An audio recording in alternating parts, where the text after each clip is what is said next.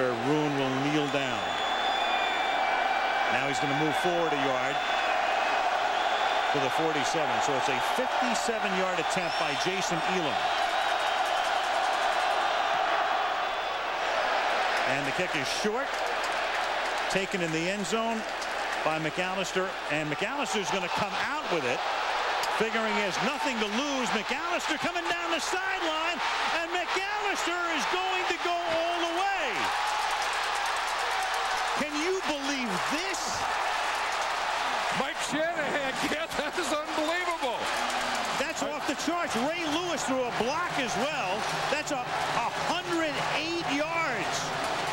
I saw Chris McAlister back there. They had 10 men up in the block, and Chris McAlister started. Then he went all the way back, and he lined up in the end zone. And you can return a try. So he looked like he either was going to stop and not do it, or he was just faking that one. But he sure threw the rhythm of the Broncos coverage team off. Here's Lewis playing on special teams. Now he's going to become a blocker. I got to do one of yours. Boom. Oh, I'll tell you, that's worse than a boom. That's one that loosens your teeth. That's Keith Burns.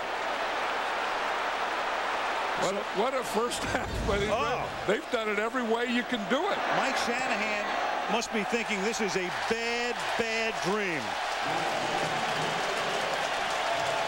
That would be, if it's officially 108 and they'll look at the film, if it is the longest play in the history of the National Football League.